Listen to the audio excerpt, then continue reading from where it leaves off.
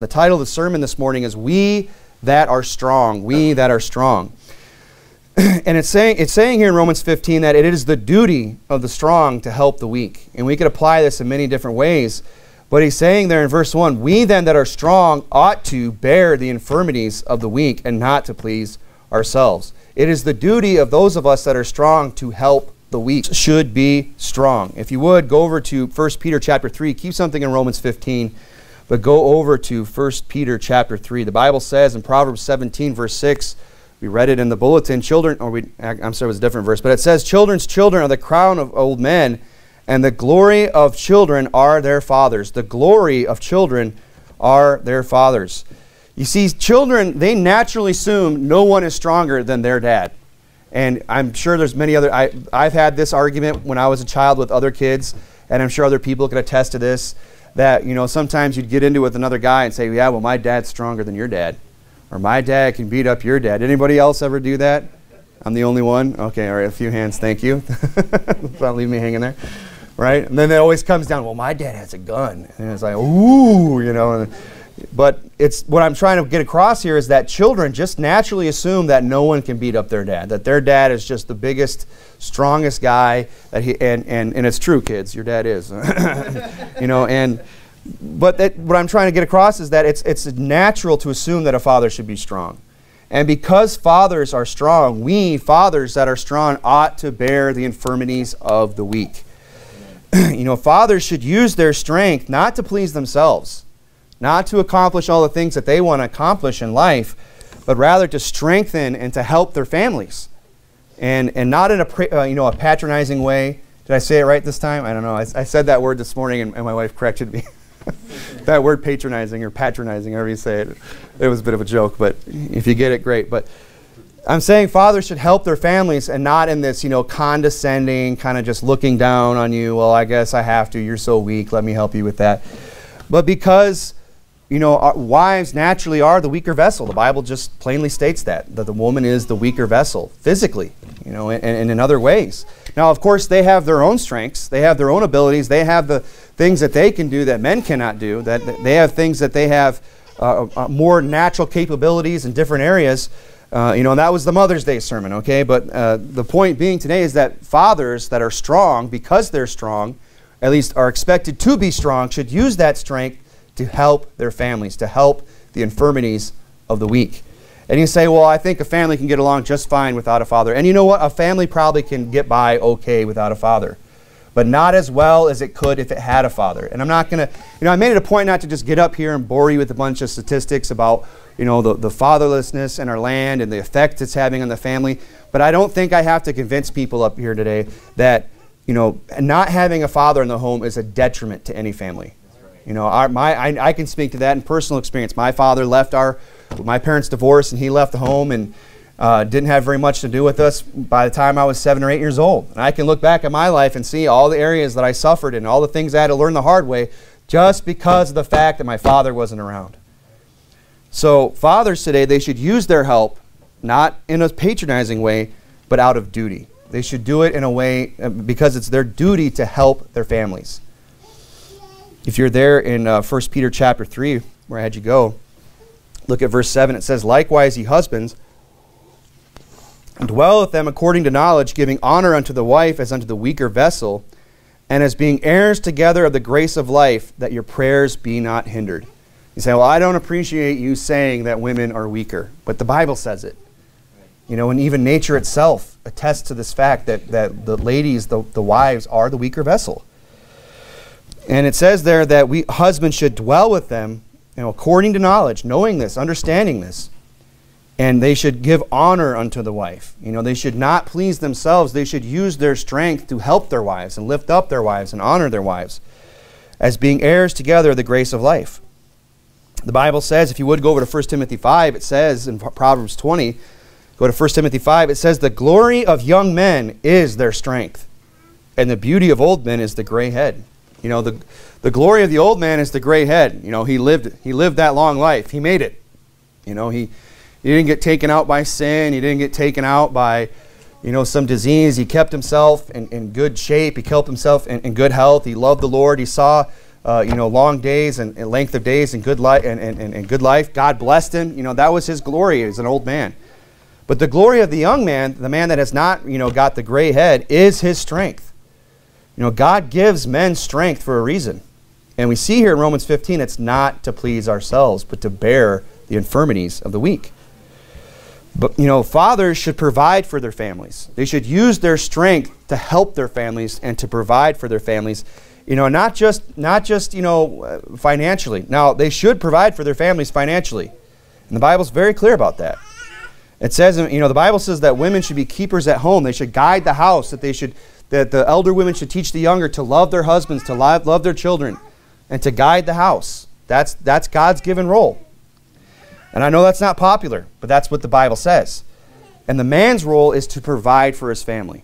Okay? And it says there in 1 Timothy chapter 5, verse 8, but if any provide not for his own, especially for those of his own house, he hath denied the faith and is worse than an infidel. The Bible says that if a man doesn't take the strength, the glory that God has given him, and does not use that to provide for his family, he is worse than an infidel. That he has denied the faith. That he's actually denied the commandments of God to go out and, as he told Adam, to eat bread in the sweat of thy face, to toil all his days and to work hard and to bring home the bacon. That's his job. Fathers should use their strength to provide for their families physically. They should be able to put food on the table, clothes on the back, a roof over your head. That's their job. That's what they're supposed to do. That's why God's given us that strength. They should also be able to protect their families physically. I believe that. They should be able to keep their families safe from danger. Now, I understand that, men can be overpowered. If they roll up at an M1's Abram, they might have a chance at taking me out. They might take a tank. It might take a helicopter gunship, but it could probably happen, right? I'm not Rambo up here with my, grenade-tipped bow and arrow, but I should be able to, as a man, protect my family. If physically, even if it came down to it, keep intruders out, keep those that would wish harm upon my family from being able to do so. And I believe that that's a whole sermon right there. So they should be able to earn the money that's needed. They should be able to protect them from danger, but they should also provide, emotionally. They should be there to support their family emotionally, not just be this basket case. Men by nature should just be very stable and steady people. They should not, when the world is going crazy, people should not, the man is not the one that's supposed to start pulling out his hair and freaking out. The wives, women are by nature more emotional. They get more concerned. They get, they worry more. That's the natural tendency because they're more, nurturing and caring. They care more for those things and they want, but what does a woman want out of a man? They want stability. They want security. They want protection. And if a man can't provide that, if the wife comes to the husband and says, this is the world's, it's crazy. Can you believe what's going on? What are we going to do? And then he's like, I don't know. What should we do? You tell me, honey. That's not what the man's role is supposed to be. Right. Man's just supposed to say, hey, it's going to be all right. Even if in the back of our heads we're like, we're not so sure. Right. Maybe we do feel like just headed for the hills, But, we should be there to protect our families and be emotionally stable. When they come to us and they're worried and they're fretting, and kids too. Kids, they're watching what's going on.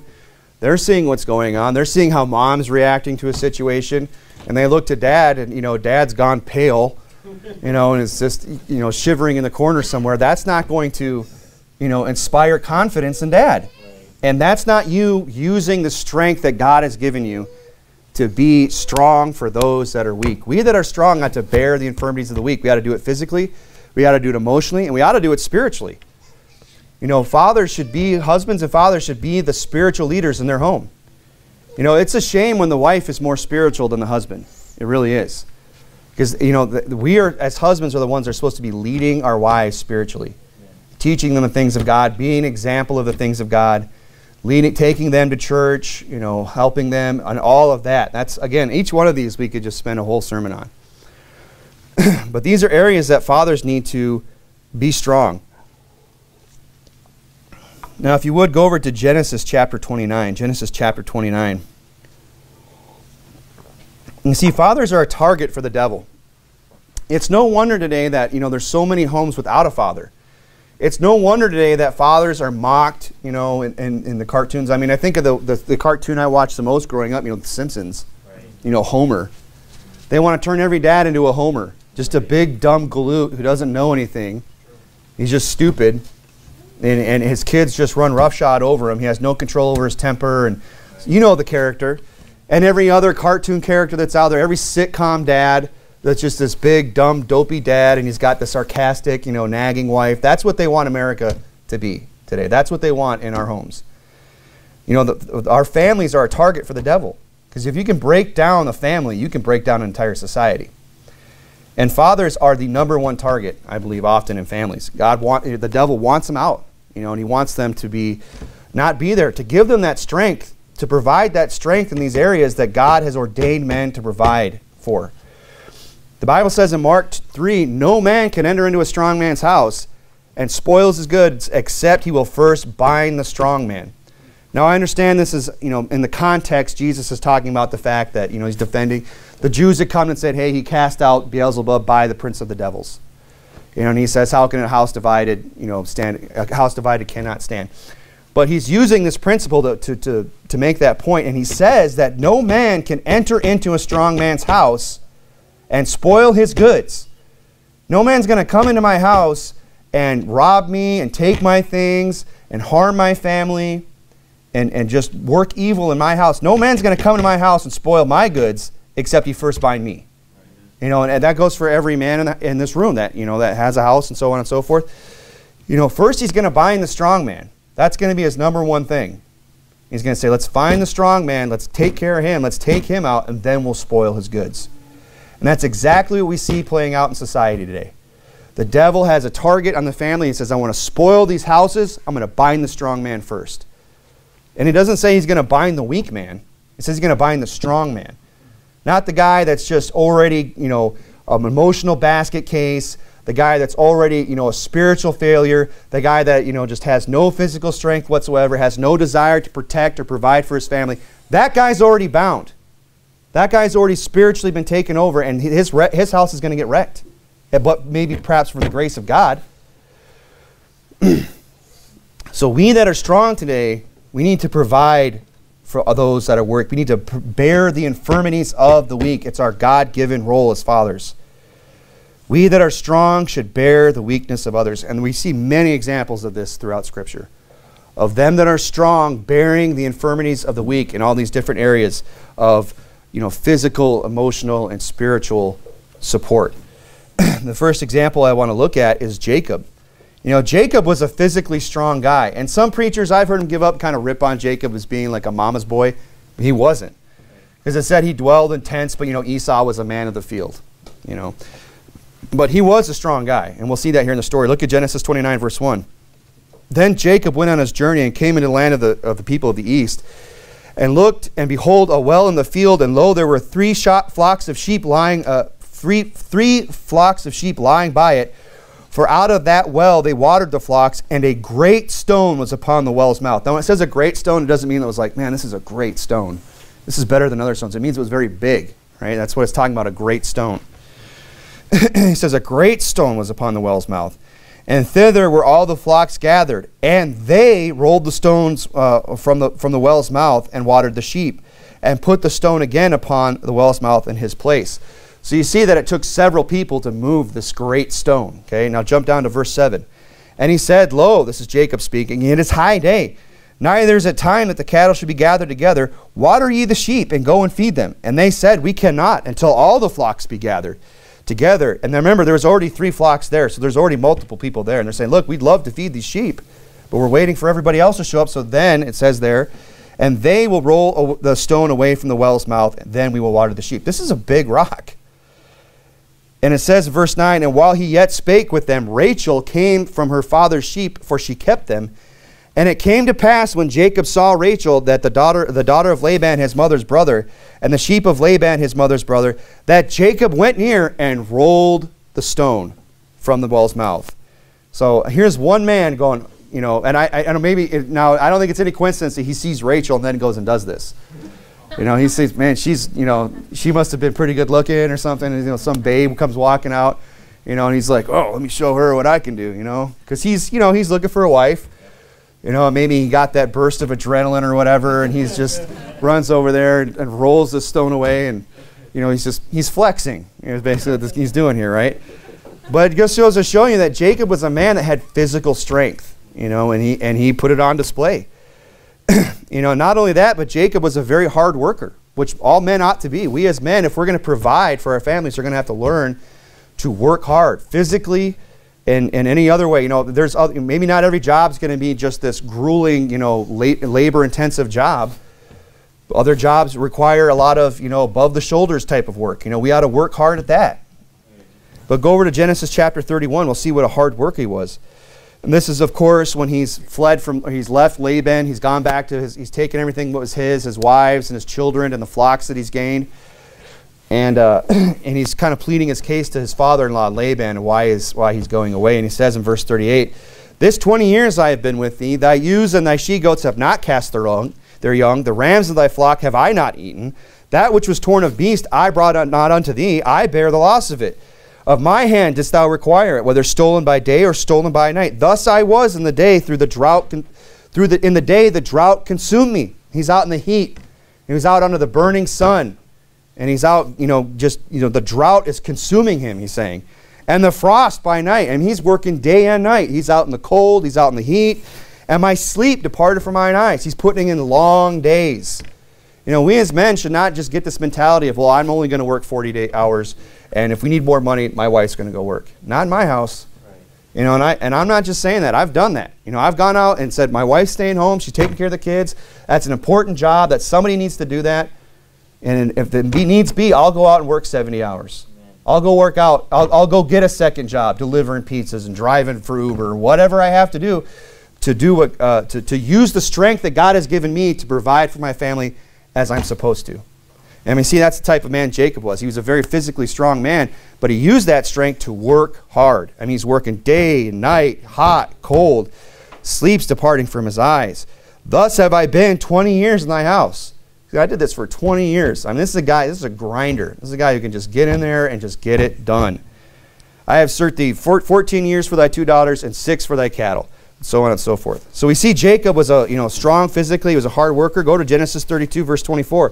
He was also very spiritually strong. It says in Genesis 32, verse 24, "And Jacob was left alone, and there wrestled him a man until the breaking of the day." And I believe, of course, that this is an Old Testament appearance of the Lord Jesus Christ. And he's physically wrestling with Jacob. And it says he wrestled with him until the breaking of the day. Okay, now, I don't know if anybody here has ever done any wrestling or just roughhousing with your buddies, but those don't go all night. You don't get into it with some guy and wrestle around. You probably make it a few minutes. If you're me, maybe that. You know, you get into it, and then of course the trick is after it's kind of over, you try not to sound exasperated. You're just like, you know, neither guy wants to be caught breathing hard. You're like, oh, that was nothing, you know. But here Jacob he's just wrestling all night with the Lord. You know, this is just an average man. He says there in verse 25, "And we saw that he prevailed not against him." So he's not prevailing against Jacob. Jacob's given him a fight. But he says he touched the hollow of his thigh. And he just touched it, right? I mean, it could have showed you that, you know, the Lord could have just stopped this at any moment. He just doop, and touches him on the thigh. You know, he's got the 5-finger death strike or whatever, right? And he just touches him on the thigh, and the hollow of Jacob's thigh was out of joint as he wrestled with him. So now he's wrestling all day with the Lord, and his thigh is out of joint. It's a very tough guy. And he said, "Let me go, for the day breaketh." And he said, "I will not let thee go, except thou bless me." And he said unto him, "What is thy name?" And he said, "Jacob." And he said, "Thy name shall no more be called Jacob, but Israel. For as a prince thou hast power with God and with men." He's a very spiritually strong man. This is, of course, you know, often been preached as an illustration of prayer, how we ought to get with God and just stay with the Lord and break through with the Lord and so on and so forth. But he's saying here at the end, he said, look, you have power with God, Jacob. I'm going to change your name. You know, I believe this is showing us that he was a man who was close to the Lord. I mean, when the Lord Jesus Christ is showing up and challenging you to a wrestling match, you know, you're somebody. You know, he's picking you out and calling you out, and you're getting into it with him. I mean, and, you know, I think it was in a sporting way. He's trying to make a point here, but He's saying at the end, thou hast power. So Jacob is just a great example of a guy who had great physical strength, great spiritual strength, but he didn't just use that for himself. He has power with God and with men. And he used that to provide for his family and to work hard. And not only that, go over to Genesis chapter 33. He used this power that he had to protect the weak. He didn't just walk around and strut his stuff and tell everybody how strong he was. He didn't put on the muscle shirt and go down to the beach. He was protecting the weak. That's what he did with his strength. He did his God-given duty. He bore the infirmities of the weak, as it says in Romans 15. Look at Genesis 33, verse 1, and this is, of course, when he's returning after this wrestling match. He's returning to see his brother Esau, who that relationship had ended very poorly. He doesn't know how Esau is going to react because he had tricked him out of his birthright, and he's a little concerned about how Esau is going to react. It says in verse 1, and Jacob lifted up his eyes and looked, and behold, Esau came, and with him 400 men. So it kind of looks like maybe Esau hasn't gotten over it. And he divided the children unto Leah and unto Rachel and to the 2 handmaids. So those are the 4 mothers of his children. And he put the handmaids at the children and their children foremost, and Leah and her children after, and Rachel and Joseph hindermost. Now, if you recall, Rachel and Joseph, they are the youngest. Rachel, his wife, but Joseph is the youngest at this point. So what he's doing is he's kind of putting the older children out there first. And you say, well, how is that fair? Well, if you recall later, I don't know how much time goes by, but I don't think it's very much. In like the next chapter, Levi and Simeon, which are his 2 oldest, go out and destroy an entire city. So these guys are already to a point in their life, his sons, these older sons, where they can handle themselves. They can go out there and they could probably even have enough strength to protect themselves and their families. But he says here, and he passed over, and it says, he puts the Rachel and Joseph the hindmost, and then verse 3, and he passed over before them. So after he gets everybody laid out, puts the weak all the way to the back, gets his older boys in the middle there, they can kind of protect everybody around him, then he goes in front of everybody. And he puts himself out there in harm's way, in front of Esau, and in front of Esau's 400 men. He didn't hang back behind Rachel and be like, see how this turns out. Hold me back, Rachel, hold me back. He went right up there and confronted the situation. And of course, we know how it turns out. Verse 4, it says, and Esau ran to meet him and embraced him and fell on his neck. And it turns out Esau was very glad to see him. But what that shows us is that, we that are strong ought to use our strength to bear the infirmities of the weak. We ought to protect those that are weak. And we that are strong, we should lead. We should be like Jacob. We should be able to, when there's danger, we're at the forefront. It reminds me of that story Brother Adam was telling us about this pilot the other day. You mind if I share that? You probably don't mind if I share that. He's telling us there's a story about this pilot, and he met the guy, and he said, looked it up, it's true. The guy had a plane like a Cessna or something like that, and the landing gear gets stuck. So he's landing, and he's got his skid, and the thing's sliding, all the sparks are flying out, and the dad, he's there with his wife and 2 daughters, thinks, man, this plane's going to blow up. So what do you think he did? Grabbed his wife and kids and threw them out and tried to get out? No, he just ditches them and jumps out of the plane. Everything turned out okay. He got bumps and bruises, but it came to a skid, and the fire department's there and put out everything. But I can't imagine being that guy walking back up to that plane. My wife's over there, getting oxygen. My kids are, the ambulance guys, the first responders, they've got blankets around my kids. And I'm like, oh, hey, how's it going? Glad you guys are okay. Yeah, thanks, Dad. Thanks, honey. That's no Jacob there. Jacob would have, I would rather go out in a blaze of glory with my kids and wife than to live with that. But don't be that guy. That's the moral of the story there. But we that are strong, we should lead. We should be like Jacob, put ourselves in harm's way. We should be like Moses, right? Go over to Exodus. You're right there. Go to Exodus chapter 2. Exodus chapter 2. Karen, give me some more water. Exodus chapter 2 and verse 11, it says in verse 11 of Exodus chapter 2, and it came to pass in those days when Moses was grown that he went unto his brethren, he looked on the burdens and spied an Egyptian smiting in Hebrew, one of his brethren. And he looked this way and that, and when he saw there was no man, he slew the Egyptian and hid him in the sand. So we see right away that Moses was a tough guy. I mean, he was pretty physically strong. He sees this guy beating up one of his brethren, And he takes it upon himself, and he actually goes and slays them and then buries him in the sand. I don't know what the soil's like in Egypt, but if it's anything like it is over here, that takes a lot of work right there, just digging a hole. I don't know if he had something in his hand or not, if he used a weapon, but he overpowered this guy. So we see that he had physical strength, right? He was a strong man. He had spiritual strength. The Bible says the Lord spake unto Moses face to face as a man speaketh unto his friend. Kind of like Jacob, right? The Lord's very near him. The Lord came and visited him and wrestled with him. We see that, Moses was so close to the Lord that God spoke to him face to face, so much so that his face even shone. That's what it says in Exodus chapter 34. Go over to Numbers 11. Exodus 34, and it came to pass when Moses came down from Mount Sinai with the 2 tables of testimony in Moses' hand, when he came down from the mount, that Moses wist not that the skin of his face shone while he talked with him. I mean, he was so close to God and spent so much time with the Lord that his face physically shone to the point where they had to put a veil on him. And he didn't even know it. They're like, Moses, we can't even look at you. Put a veil on your face. And Moses, so he has physical strength. He has the spiritual strength. And Moses, he's the type of guy that, was pushed to his limits. He didn't just, give up when things got tough. When the landing gear wouldn't come down, he didn't just bail. He toughed it out. He was there when things got hard. When he saw the danger, he didn't duck and cower. He faced it. And when things got tough, he pushed himself to his limits. It says there in verse 10, then Moses heard the people weep throughout their families, every man in the door of his tent. And the anger of the Lord was kindled greatly. And Moses also was displeased. And Moses said unto the Lord, wherefore hast thou afflicted thy servant? And wherefore have I not found favor in thy sight? Thou hast layest the burden of all this people upon me. Have I conceived all this people? Have I begotten them, that thou shouldest say unto me, carry them in thy bosom as a nursing father beareth the suckling child unto the land which thou swearest unto the father? So he's kind of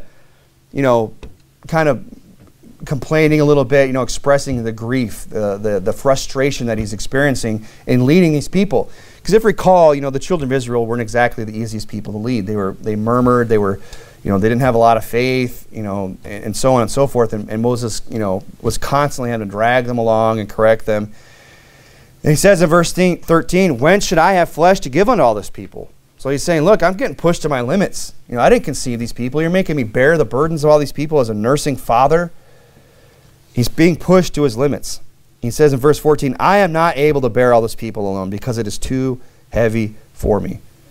And he says, and if thou wilt deal with me thus, kill me, I pray thee, out of hand, if I have found favor in thy sight, and let me not see my wretchedness. This is a man that's been pushed to his limits. And of course, we know the Lord said unto Moses in verse 16, gather unto me 70 men of the children of Israel, whom thou knowest to be the elders of the people, and officers over them, and bring them unto the tabernacle of the congregation, that they may stand there with thee. And it says how he put his spirit upon them, and then they had some help. But that wasn't his attitude right out of the gate. He allowed himself to get pushed to that point, to where he had to go to God and just say, you know what, just kill me. And then, of course, the help came. He was a man that allowed himself to be pushed to his very limits. Now, we all have limits. And we're all, as men, we might be strong, but we all have a limit. But the question is, are we willing to allow ourselves to be pushed to that limit? And that's what we should be willing to do. Be like Moses. Allow yourself to bear the infirmities of the weak to the point where you would just rather die. That you would rather die than fail. And then you'll get the help. You get that supernatural help from God. We that are strong should endure hardness. We that are strong, we should provide, we should protect, but we should endure hardness. We should be willing to be pushed to our limits. Go over to Genesis chapter 50. I know I'm looking at a lot of scripture tonight, or this morning, but it's important. Genesis chapter 50. I think of Joseph. When you think about somebody enduring hardness, I mean, Joseph is taken and, has done nothing wrong and is just taken and sold into slavery. He's thrown in a pit by his own brethren. They sell him to the gypsies or whatever they're going by, and they take him down to Egypt, and he ends up, a slave in Potiphar's house. He rises to he gets promoted, and then he gets falsely accused of rape, and then he's thrown in prison, and he's there for 2 years. I mean, the guy had just hardness after hardness after hardness. He did nothing wrong, and he's just suffering and suffering and suffering. We should be willing, those of us that are strong, we should endure hardness. We should be able to do that, be pushed to our limits. He says in verse 15, and when Joseph's brethren saw their father was dead, of course, you know the story how they came down during the famine, and he provided for them, revealed to them that he was their brother Joseph. And then, of course, Jacob, Israel goes and dies, and then his brethren are kind of wondering, you know, how's Joseph going to react? He says, they said, Joseph will peradventure hate us, and will certainly requite us all the evil which we did unto him. And they sent on a messenger unto Joseph, saying, Thy father did command before he died, saying, So shall he say unto Joseph, Forgive, I pray thee now, the trespass of thy brethren and their sin. Now, I don't think he actually said that. They're just like, let's just send a messenger and tell him that's what Dad said. How convenient Joseph wasn't there when he said it, right? And he says, For they did evil unto thee, and now we pray thee, forgive the trespass of thy servants of the God of thy father. And Joseph wept when they spake unto him. And his brethren also went and fell down before his face, and they said, Behold, we be thy servants. And Joseph said unto them, Fear not, for am I in the place of God? But as for you, ye thought evil against me, but God meant it unto good, to bring it to pass as it is this day, to save much people alive. Now therefore fear ye not, I will nourish you and your little ones. And he comforted them and spake kindly unto them. But remember, you know, that didn't come easy for him. You know, and he endured a lot of hardness up to this point. But you know what? He had the strength to do it. And he didn't use his strength as the second in command in Egypt to just get back and be vengeful and punish his brethren. You know, he endured the hardness. He suffered the reproach, right? Much like the Lord is in Romans 15, where it says that even as it is written, the reproaches of them that reproached thee fell upon me. You know, he was willing to bear the reproach. That's what Joseph was willing to do. Bear reproach, endure hardness. That's what those of us that are strong should be willing to do for others. We that are strong should make sacrifices. We should be willing to make sacrifices. And of course, there's no greater example than this than the Lord Jesus himself. Go over to 1 Peter chapter 2. 1 Peter chapter 2. We that are strong, ought to bear the infirmities of the weak. We ought to provide physically. We ought to provide spiritually. We ought to provide emotionally. We ought to be stable. We ought to be, pushing ourselves to the limits. We ought to work hard. We ought to endure hardness. And we that are strong should make sacrifices. The Bible says in 1 Peter chapter 2, verse 21, For hereunto were ye called. Now, this is our calling. What's God's will for my life? Well, here you go. Even hereunto were ye called, because Christ also suffered for us, leaving us an example that we should follow in his steps, who did no sin, neither was guile found in his mouth. That reminds me of Joseph, doesn't it? He's such a great picture of the Lord. He never sinned. There was no guile in his mouth. He didn't wish vengeance on his brethren. Who, when he was reviled not again. When he suffered, he threatened not, but committed himself to him that judgeth righteously, who his own self bare our sins in his own body on the tree, that we, being dead to sins, should live unto righteousness, by whose stripes ye are healed. For ye were as sheep going astray, but now are returned unto the shepherd and bishop of your souls. We that are strong got to make sacrifices. And that's the example that Jesus Christ set for us. There's no doubt. Jesus has strength. Out of his mouth proceedeth a sharp two-edged sword. And he's going to use that one day to just slay entire armies. He is the Most High. There's none. He has all strength, all power. But what did he do? He condescended to men of low estate and made sacrifices. Why? For the weak, for me and you. We are the weak in that example. We are those that have reproached him, and he bore our reproach. That's the example of Romans 15. We that are strong ought to make sacrifices. We that are strong ought not to please ourselves. That's what it said back there in Romans chapter 15. We then that are strong ought to bear the infirmities of the weak and not to please ourselves. Go over to Philippians chapter 2. Philippians chapter 2. Philippians chapter 2, I'll begin reading in verse 1 of Philippians 2. If there be therefore any consolation in Christ, if any comfort of love, if any fellowship of the Spirit, if any bowels and mercies, fulfill ye my joy, that ye be like-minded, having the same love, being of one accord, of one mind. Let nothing be done through strife or vainglory, but in lowliness of mind, let each esteem other better than themselves. Look not every man on his own things, but also on the things of others. That's a command for us. We ought to look on the things of others. We that are strong should not please ourselves. We should be willing to sacrifice and put other people first. We that are fathers, of course, that's our family. Our families come first. We should put our families first and their well-being, their physical provision, their spiritual protection, their physical protection. We got to provide all those things for our families. We should look on the things of others, beginning with our families, but also beyond even that. Our friends, our fellow church members, complete strangers even. People that maybe are out there in the world that just need help.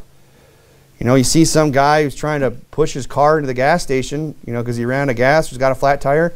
Maybe we pull over and help them, bear that infirmity. We look also on the things of others. He says in verse 5, let this be mind be in you, which also was in Christ Jesus, who being in the form of God, being in the form of God, that sounds like strength to me. Yeah. A man who has strength. And when you're in the form of God, you're strong. Thought it not robbery to be equal with God, but what did he do? Verse 7. Made himself of no reputation and took upon him the form of a servant. This is our example. We that are strong ought to do the same. Those of us that have been given strength ought to take on the form of a servant. We should humble ourselves and become obedient. We that are strong, go over to back to Romans chapter 15. We that are strong should edify others. We should help other people out. And I'll say this, even to our own detriment. We'll say, oh, we'll help, but as soon as it starts to backfire on me, as soon as it actually starts to cost me something, or it's gonna work evil towards me, or it's not gonna benefit me, or it's gonna cause me to suffer, I'm not gonna help then. But that's not the example that we've been given. Okay? That's not the example of Christ. It said where we were in Philippians, he said he humbled himself and became obedient unto death, even the death of the cross. That's that's how strong he was, and that's how much he was willing to suffer, even to the point where it's to his own detriment. Look at Romans 15, verse 1. We that are strong ought to bear the infirmities of the weak, and not to please ourselves. Let every one of us please his neighbor for his good edification. For even Christ pleased not himself, but as it is written, the reproaches of them that reproached thee fell on me. Christ bore the infirmities of the weak. Those of us that had offended God, we had reproached God, he bore that reproach himself.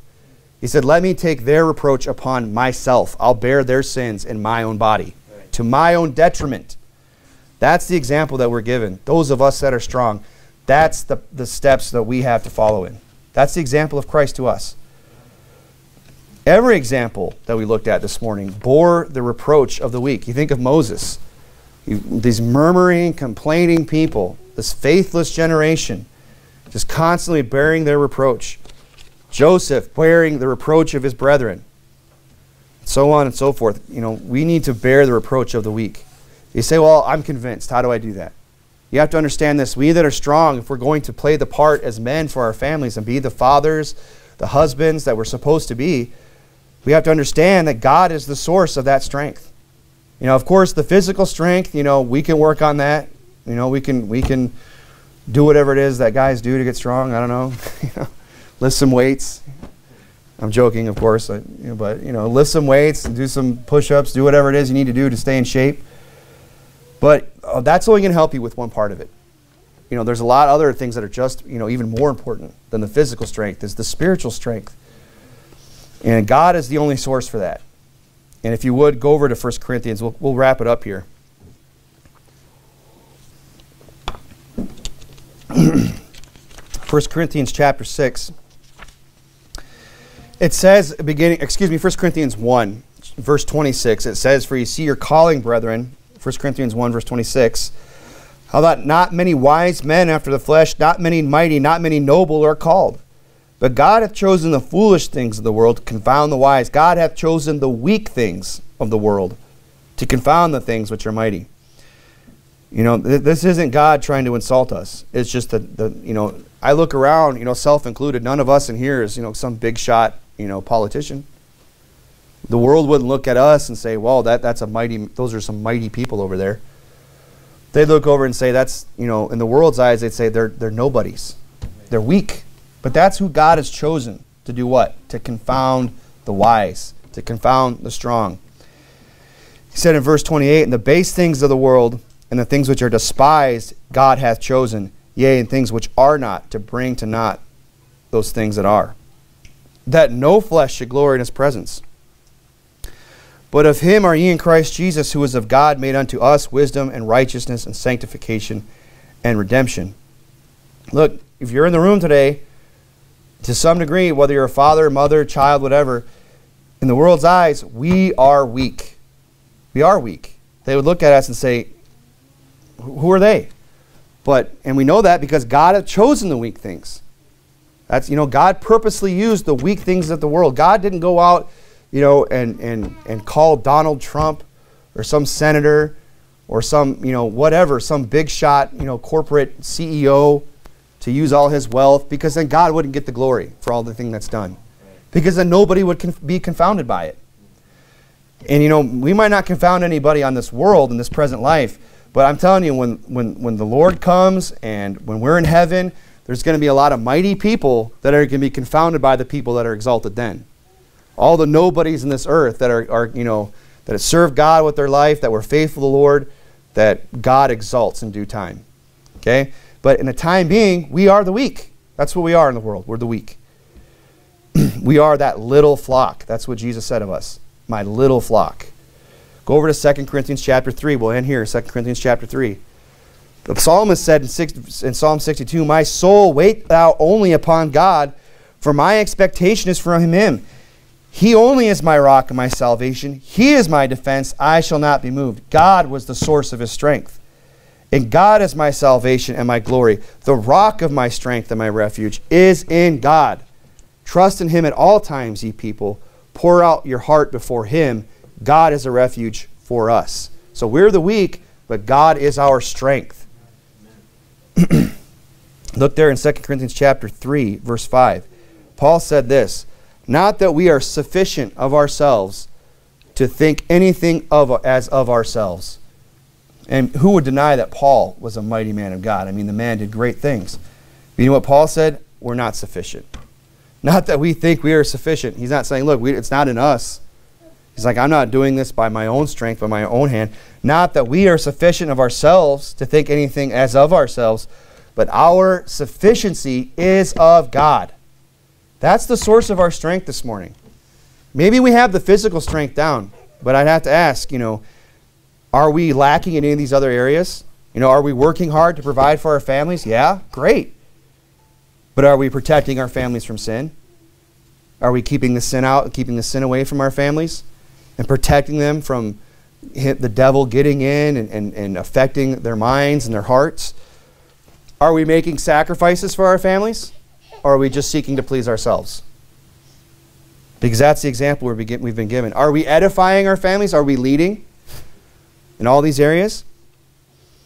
Those are the questions that I would ask to all the fathers in the room this morning. Are we working hard? Are we protecting? Are we making sacrifices? Are we edifying and leading our families? And I'd ask, to those that are not fathers, but one day might be, are you developing these characteristics? It's not too, it's never too soon to start. Yeah. If we that are strong please ourselves, if we say, I'm going to use the strength that God has given me not to bear the infirmities of the weak, not to be strong in all these areas and provide in all these different ways, I'm just going to please myself. Unfortunately, what's going to happen is, you might have a fun life, you might be able to please yourself and get your kicks, but what's going to happen? The weak are going to suffer. The weak are going to suffer. And eventually we'll suffer ourselves. But we don't want that. We should not want that to happen. Our goal as fathers today, we that are strong, should be to bear the infirmities of the weak and to bear it. Take that burden on. And I say it's one of the most rewarding things you can do. It's one of the most rewarding things you can do to know that as a man, as a father, you're providing financially, you're providing spiritually, you're being that example, you're edifying, you're protecting. There's real fulfillment in that. We think it's the thing, let me just please myself, that's going to be fulfilling. that's just one vanity after another. Everything gets old after a time. But the idea of, raising a godly family and seeing, generations go on living for the Lord, that's truly rewarding. So let us that are men play the part. Be the man that you're supposed to be. Be the father, be the husband. And support the weak, bear the infirmities of the weak, of those that are relying on us in so many ways. Let's go ahead and pray.